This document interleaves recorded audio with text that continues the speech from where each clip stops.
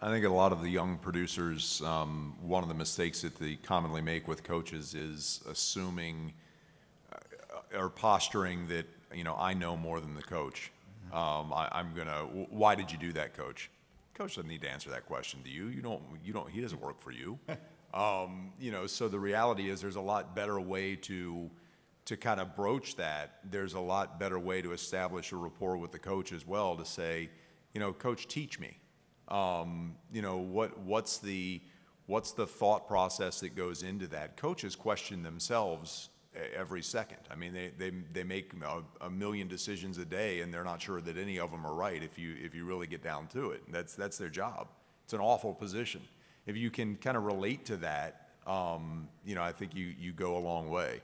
I think the biggest thing you're hearing here is that none of this, to go from the level of event to an elite level event, it doesn't happen that day. All of this, everything that we've talked about is prior to arriving on site, is prior to doing anything that you might think of right now as production.